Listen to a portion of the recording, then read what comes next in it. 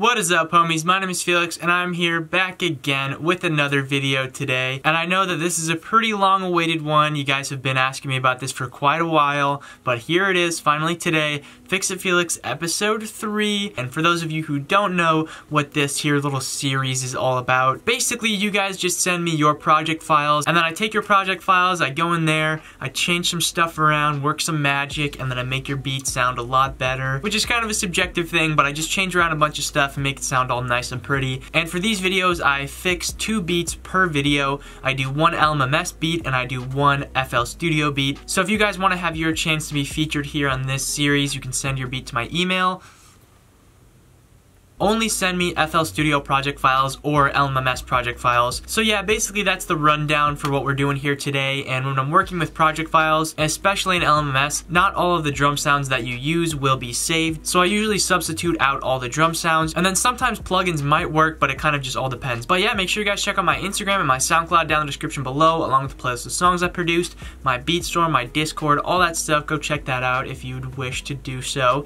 And now we can get started with this video. So the first beat that we have here today, the LMMS beat, is from Joshua Matt, and this is what the beat sounds like currently. I actually had all of the drum sounds that he used for this beat, which is pretty swagger, and then also these sounds that he used actually saved in the project file. So this is actually probably exactly the way that he made it.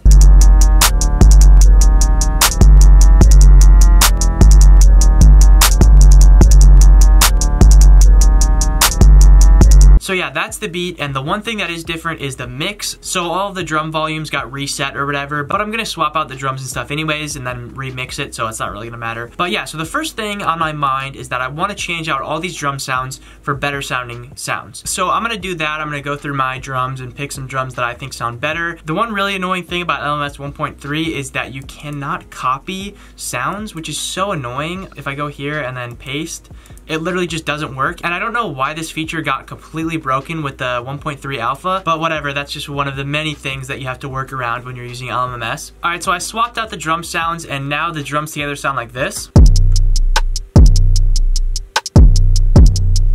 And even this right here is already sounding a lot better than the drums that we had in there before. Just a lot cleaner, a lot nicer, a lot prettier. So now before we dive too deep into fixing the pattern of the drums, what I'm gonna do is address this little situation that we have going on right here.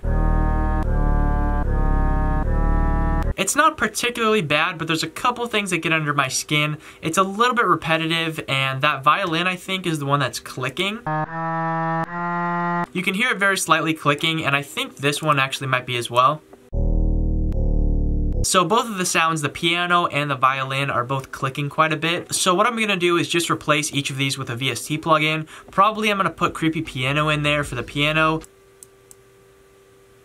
Alright, so I put Creepy Piano in here, and then I also put Vacuum Pro in here, which is a nice plugin that has some gritty kind of sounds that I think will go really well with this type of beat. So I'm basically just going to copy this pattern right here over into Creepy Piano. It's probably not going to work. No, it doesn't. So because the piano that he was using was a sample, the root note of the sample inside LMMS was different. I think it's automatically set to A, but I'm basically just going to change the pattern altogether and make a whole new bass line. So I changed up the pattern a little bit and now it sounds like this.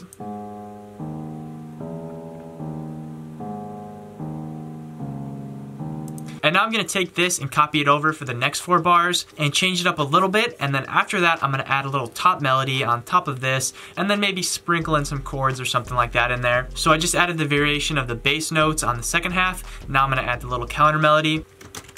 Okay, so it looks like I did a lot off camera, but I made this melody in maybe like 5 minutes. Essentially what I did was I just took these bass notes and then I built some chords off of them, and then I added this little top melody, and the whole thing sounds like this.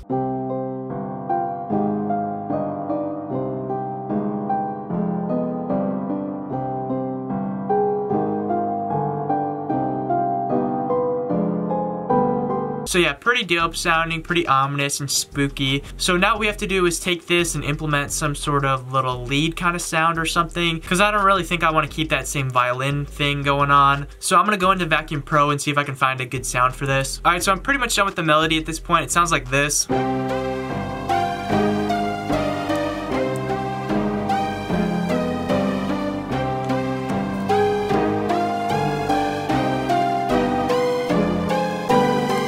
So that very high-pitched, robotic sounding kind of sound is from Vacuum Pro, and I'm not going to be having that playing throughout the whole beat. I'm going to switch it up at certain points, but for now, this is what I have. So really the only other thing left to do is just change the hi-hat pattern around and also change the 808 notes because they're off after I changed the melody.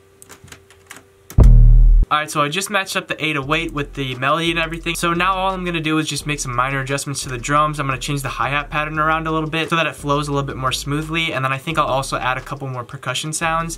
And then we'll pretty much be done here. Alright, so I basically just finished the beat now. I added a couple more sounds. I added this little crash in here. And then I also added some effects and stuff onto the melody so it sounds like this now.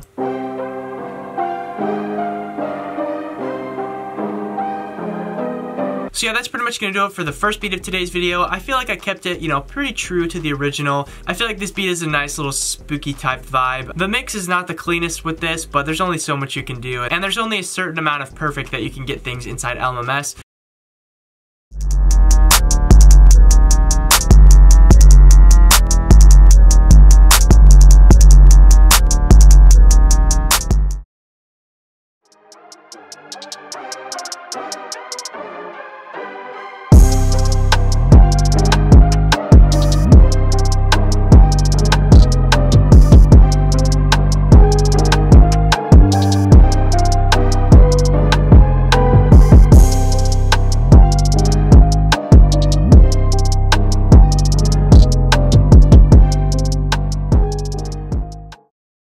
Okay, so I'm back the next day, and now I'm going to be doing the FL Studio beat, and this one is from Polar. So shout out to Polar, and his beat sounds like this.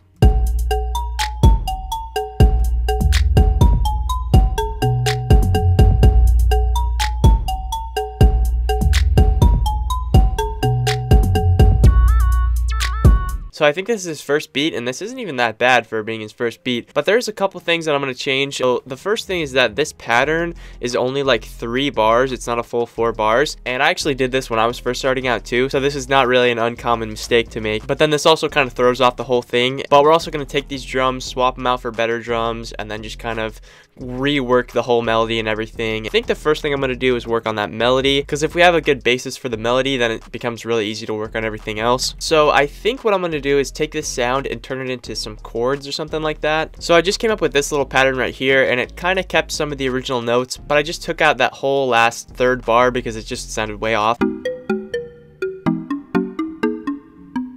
So now from here it's pretty easy. All we're going to do is just maybe add some bass notes by going like this. And now I'm pretty much just going to copy this over, and then I'm just going to switch up some of the notes in here and give it a little bit more variation. And then after we have these 4 bars, I'm going to copy it over and then probably add a top melody on it.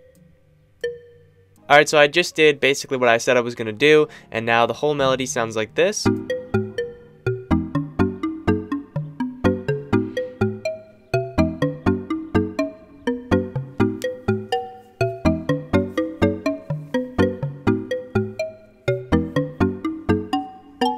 So yeah, I think this sounds pretty nice and melodic, and what I'm going to do now is basically mess with the drums a little bit. So the drums kind of naturally had a problem because the melody was 3 bars, so it kind of just threw the whole rhythm off and everything. So we're just going to adjust that and kind of rework the drums. And then also I'm just going to swap out all the drum samples for better ones.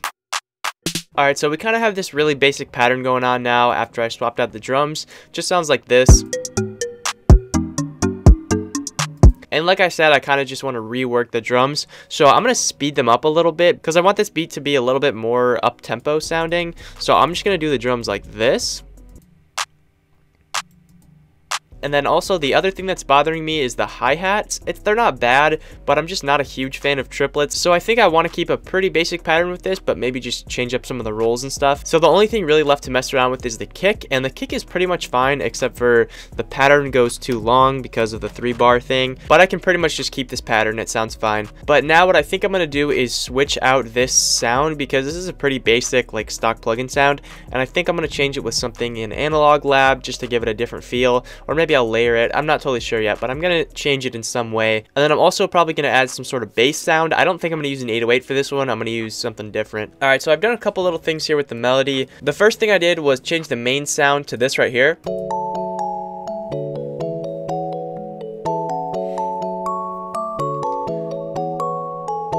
It It's like a kalimba or something. And then I also added this piano. And then I have this bass line going. And then I also added a little lead sound.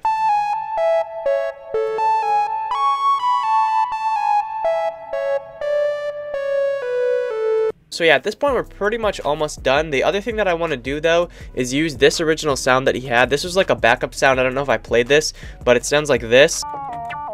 And I think I want to make just like a little variation pattern out of this. Alright, so now at this point we're pretty much completely done. There's only two other things that I want to do. The first thing is I want to spice up the drums a little bit, maybe add like some more percussion and stuff in there. And then I'm also just going to mix everything so I can get all these sounds specifically the way that I want. Put some filters on them, put some reverb, all that kind of stuff. So after messing with the drums a little bit, they sound like this now.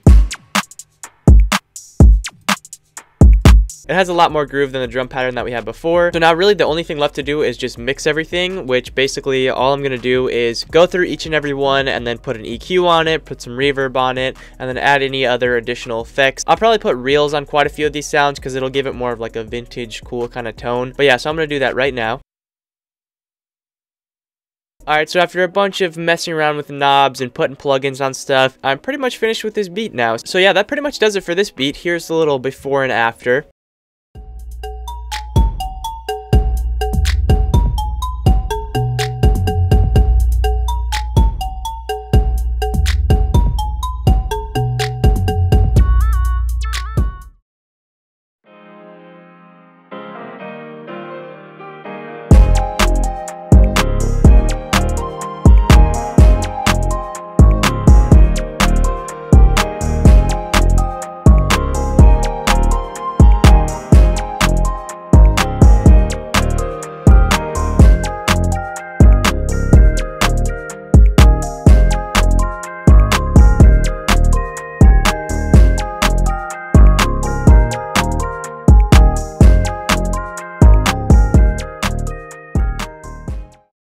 But yeah, so that's pretty much going to do it for me in this video. I hope you guys enjoyed this one. I know you guys have been asking me for a while for another episode of this, and I'll probably do more in the future as well. Make sure you guys check out my Instagram and my SoundCloud down in the description below, along with the playlist of songs I've produced, my Beatstorm, my Discord, all that stuff. Go check it out if you would like to do so. And yeah, I'll see you guys next time. But let's be honest, you don't care. I can't trust no one. Relationships are done. I thought you were